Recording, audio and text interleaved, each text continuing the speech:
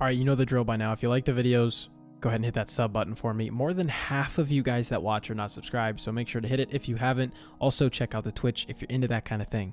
All right, guys, let's talk about the Texas Chainsaw Massacre game. All right, so first things first, I did not want to get this game. I was extremely hesitant. It felt like another gimmick game, a cash grab to toss into the ASIM horror genre, as many other games have already done. I saw the beta, I watched it come and go, I paid no mind to it. The game came out, I didn't play it the first 2 days, I didn't really care to. But then the game was gifted to me, and I said, you know what? Fuck it. I hopped on a day before I planned to stream the game, just to, you know, get a feel for things, to make sure I wasn't a complete bot when I went and streamed the game, aka the footage you're watching right now. I planned to play about an hour. Guys, I played the game 10 hours before my stream, and 10 hours after my stream. My stream was 4 hours and 54 minutes. Without even knowing, I played Texas Chainsaw Massacre for a day straight. So I obviously have some opinions. Let's talk about it. Number one, let's get the simple things out of the way, the uninteresting things. The UI is fucking abysmal. The matchmaking system is horrendous, and I have to verify my game files every 3 games because of credentials invalid bug, which, by the way, was announced to be fixed today, and it wasn't. I still had to do it every 3 games. But guys, I fucking love this game. It's not just another DBD knockoff. It's not just some lame game to add to the ASIM horror genre that's going to be forgotten about in 6 months. Now, let's keep in mind it is Gun Interactive. We know them already from Friday the 13th. But it really does feel like they put more effort into this game. Does it feel polished? No. Does it even feel finished? No, not at all. But does it feel fun? Yes. Does it feel immersive? Yes. Does it feel competitive? No, and I mean that in the best way possible, and that's my first point. Later on in this video, we'll talk about the comparing to DBD shit that everyone's been doing on the internet. It's so cringe. But anyways, one of my favorite, if not my favorite aspect of this game is that it's very killer-sided. That's the way a horror game should be.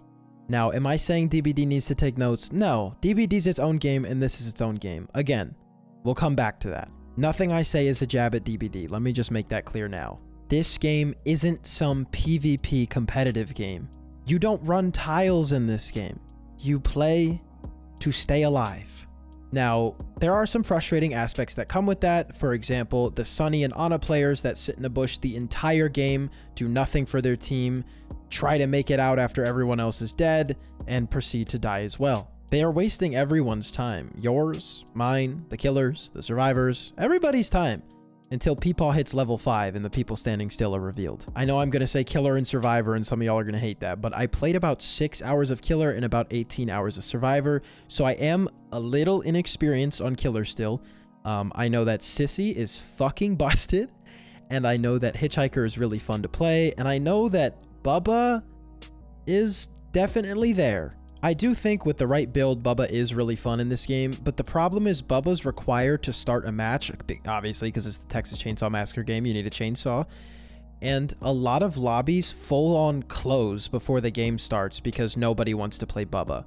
I would say at least maybe 7 times I've just had a lobby completely close out, the timer goes to 0 because nobody wants to play Bubba. Another thing that's really awkward is the way the skill tree works. I'm not going to dive super far into it. If you know, then you know. The skill tree is a fucking disaster to navigate. Even once you're used to it, the idea of leveling your character back to 0 to essentially re-level them the same way you just did to maybe get one different perk is incredibly frustrating. And say you got a random perk you really liked, then you can't really respec your character, or you have to spam respec your character until you get that random perk again. I don't say this lightly.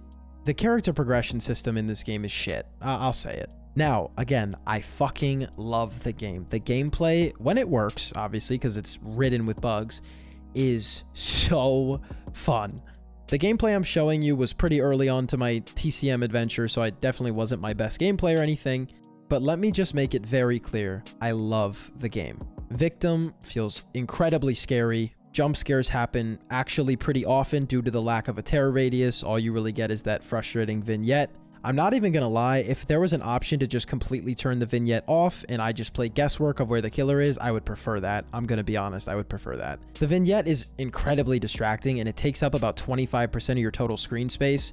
It's just frustrating. It doesn't help you in any way. I don't know one person that would tell me, wow, this is a really nice and well implemented addition. Now I understand the need for a visual tear radius. However, this game doesn't really have a tear radius, does it? But again, that argument's not fair because I know a lot of people would prefer some kind of visual indicator that a killer's close. Can it not be such visual clutter? I would prefer Times New Roman 12-point font at the bottom of my screen that says killer's close more than I would prefer the current vignette. Again, I'm nitpicking really hard. The perk design is super fun. The character movement is very unique. I'm not a huge fan of the mouse smoothing, but it does make for a more immersive experience, I would say. I love the 4 objectives. I love them.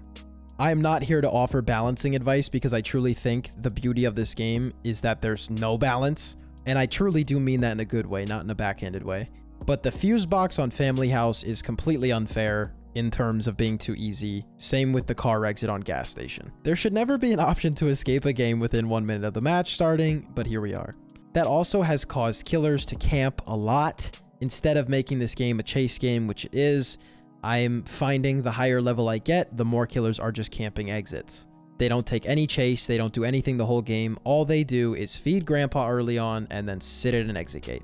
I see a lot of people on Slaughterhouse cloning Otz's cook build, which he posted. And listen, I love Otz to pieces, but it's frustrating watching competitive behavior getting implemented into an incredibly non-competitive game. Again, I love Otz to the moon and back, but something about a scrim strat going into TCM is just a little cringe. It's also why so many people hate DBD now. And again, I'm not here to tell people what to do. If you want to go camp a gate and completely miss the plot of this entire game, you go do that. I am going to touch on balance for 1 second. I'm just going to say some things that are incredibly overpowered and incredibly underpowered. I don't care. I don't care that there's overpowered and underpowered stuff in the game. I love the game. Sissy is busted. Leland is scuffed. Max level Connie is a speedrunner, and that's also my main. I love her. Cook is way too good at creating a stalemate, the same way Skull Merchant does. And 3-stack killers instantly win no matter what the survivors do. Every single 3-stack you run into is a hitchhiker or a sissy, and then a cook and a Bubba. Johnny feels a little awkward. He feels like he doesn't really have a place in the game, except one purpose, which is he's really good at finding rats. He's really good at finding those people that are crouching in a bush for the entirety of the game until they see an exit gate open. Sunnies. I'm talking about Sunnies.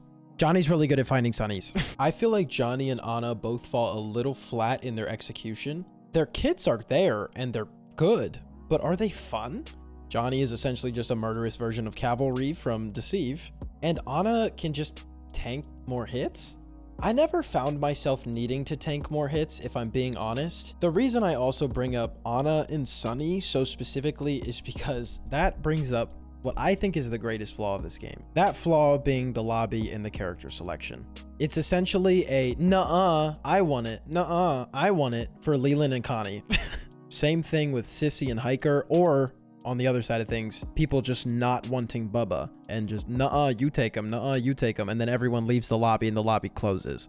I don't think a character selection should ever make the lobby close due to a disagreement. And I understand they want the survivors to feel more like characters and not just cosmetics in the way DBD has it. And I fully understand that, but maybe find a different way to execute it. And finally, my last thing, stop comparing TCM to DBD. They play completely differently. There is little to no similarity except for the fact that there's killers and survivors. But that's like saying Call of Duty and Valorant are the same game because they both have guns. They don't play the same. They're not the same game. Stop comparing them. Anyways, y'all, I fucking love this game. I'll see you guys next week for a DBD video. Have a wonderful week.